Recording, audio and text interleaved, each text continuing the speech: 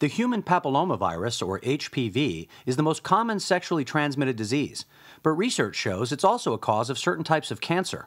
The good news is there's a vaccine that could prevent or even wipe out HPV. The way to eradicate it is to make people immune to infection. So as you wipe out the vulnerable population, the virus is going to die out. We did that with polio. We did that with smallpox. So we have an opportunity to do it with HPV, and we are just not availing ourselves of this opportunity.